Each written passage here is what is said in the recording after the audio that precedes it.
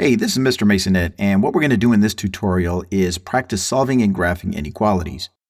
Now, this inequality reads that 7 is less than or equal to the product of 4a. Now, notice that the variable a is on the right-hand side of our inequality, and you are probably more used to seeing that on the left-hand side of your inequality.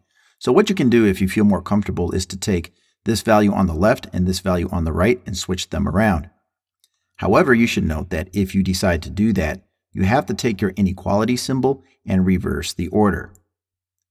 Okay, now what we have to do is isolate our variable a. And because we are multiplying it by a number, we have to do the opposite of that operation, which is to divide. And we have to divide 4 by itself, because anything divided by itself is 1, so that leaves us with positive 1a. And on the right-hand side of our inequality, we have to divide by 4 as well to balance things out. So we already have a solution. A can be anything we want to, as long as the value is greater than or equal to 7/4. Now we have to construct a number line and show where are all of the values on the number line greater than or equal to 7/4. So we're going to go ahead and construct a number line rather quickly. So let's just say that this is -1 here. Let's say that this is 0 right here, and let's say this is +1, and +2 will give us enough numbers for us to use on our number line. Now what I'm going to do is, between each one of these whole numbers here, is break them into quarters. Because our answer or solution is 7/4, I want to be able to show where quarters lie on our number line. All right, 7/4 is located right here because this spot is 1/4, then 2/4, 3/4, 4/4, 5, 6, and 7/4. And in this situation, we must darken in our circle. Whenever your inequality includes an equal sign, you must darken in the circle, because the number that's directly underneath the point is one of the possible solutions that would work. Kind of listen to how it's read. A is greater than 7/4 or equal to 7/4. Now, if this was only a greater than sign, then we would have left this circle unshaded or hollow. Now we have to show where all of the values are greater than 7/4. So we start here at 7/4, and all possible solutions include that point and everything that extends to the right of that point. Okay, let's go ahead and try another example. Okay, so we have an inequality that reads -5 times r is greater than 25. So what we are going to do is figure out what values of r multiplied by -5 would give us a product that is greater than +25. So the first thing that we have to do is take our coefficient of -5 and turn that into +1. And anything divided by itself is +1, so we divide -5 by itself, and we do the same thing on the other side to balance out our inequality. And we cancel out these -5s, and that gives us +1 r on the left. And on the right, we have 25 divided by -5, which is -5. But we must be careful, because whenever you are dividing by a negative when solving an inequality, you must reverse the order of your inequality symbol. So we're going to go ahead and reverse that greater than sign and turn it into a less than sign.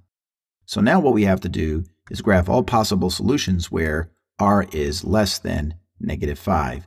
So we're going to go ahead and put a -5 right in the middle. All right, and in this direction, the numbers get larger, so we have a -4 right here, and -3 would be next. And below -5, we can put a -6 and a -7, and that's really good enough for our purposes. All right, so we're going to go ahead and draw a point right above -5, and we have to leave it hollow because -5 is not one of the possible solutions. If there was an equal to as part of our symbol, then we would shade it in.